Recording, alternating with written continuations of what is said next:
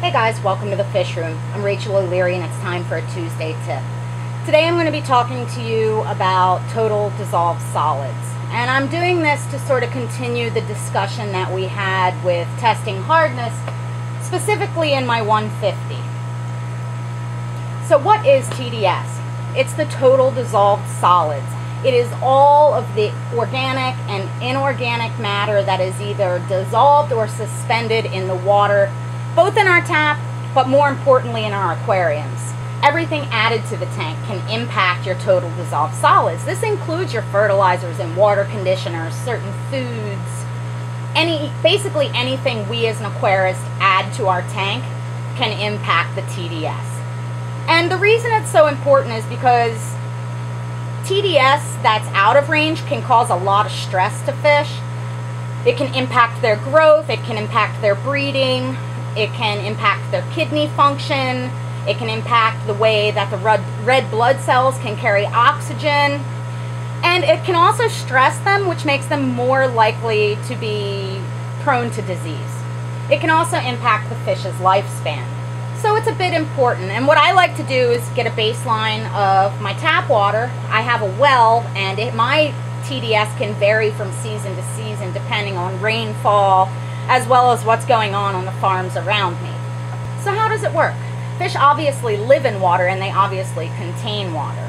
And their cells sort of regulate things osmotically to an ideal range for, again, as I mentioned, carrying blood, metabolism, this is how they produce energy, all those sorts of things. Most importantly are their kidneys. And the kidneys act as sort of a pump. Moving water in and out of the body and excreting the toxins and waste that are found. A higher TDS moves much slower through a fish's kidneys because there's a lot more stuff going on in the water that the kidneys have to filter out. This becomes relevant especially with saltwater fish. If you think about your wild apistos or some of the really black water tetras who come from waters that have such low TDS, their kidneys move very, very, very quickly, and they filter out all the toxins very quickly, urinating very frequently.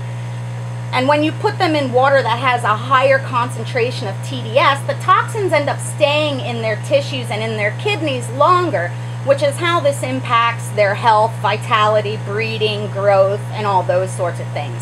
Now, harder water fish, are used to all those different things going through their kidneys or that pump. So their kidneys are used to not working very hard. So if you put them in water that is too soft, it deprives them of those needed salts that their body is accustomed to. So how do we test it? Well, I bought a little TDS pen, and these things aren't like super accurate, but it gives you an idea. I think this one was about $30. This is a sample of my tap water here. Basically, you turn it on, put it in the water, and look at the reading. And this says that my tap water has a TDS, which is all the suspended stuff in water, of 102. So that's our baseline. And what you want to do in your aquarium is, obviously keep things as close to that as possible. So I'm going to grab a sample from the 150, which is the newest setup in the fish room, and just see what the TDS reads there. Again, turn on the pen, hold it in the water, and it is 105. Now what does that mean?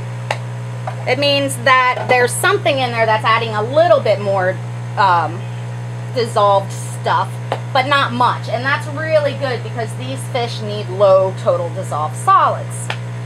So how do we adjust our total dissolved solids? Well, there's a few ways. You can use RO units, reverse osmosis, which basically strip everything out of the water, but you have to remember that some mineralization and salts are required for function.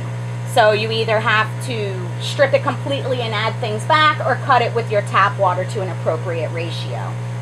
Another way that you can adjust your TDS is through using rainwater, which is generally very, very soft with low dissolved solids. For most aquarists, though, all you really need to do is regular partial water changes. So if your TDS is creeping up, you do your weekly water change of 20, 30, 40%. You add in your dilute tap water, and that's enough for the majority of species in the hobby to do quite well. A lot of people use water softeners in their house, and it's important to realize that just because they're using a water softener, it doesn't mean they have soft water. What water softeners do is they remove the carbonates that cause the lime scale and the white stuff on pipes and on glass and things like that. The thing is that they're not just removing them, they're replacing them often with chlorides, which doesn't remove TDS. So you can't just use a water softener and think that you're providing soft water for your fish. So what do the ranges mean, and how do we know what to do? Generally speaking, soft water fish will come from waters that will read from 0 to about 100 with this pen.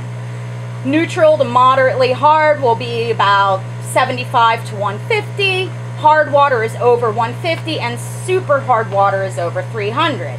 Now your African cichlids like that super hard water, most snails like that super hard water, Central Americans like that moderately hard to hard water, but all of your South American tetras, dwarf cichlids, discus, angels, and the vast majority of the species I'm interested in really prefer that soft to neutral, slight hard range, which is again 0 to about 150. So my tap water, again, coming out of the tap is great for what I'm doing. I hope that explanation helps you understand TDS a little bit. Again, I bought this on Amazon. It was maybe 20 or 30 bucks. You want to get the one that allows for regulation between different temperatures. But it's a good tool to have if you're really worried about breeding fish, or say you're having a lot of issues keeping fish and you can't figure out why. Sometimes this can give you some good clues. Hope that helps.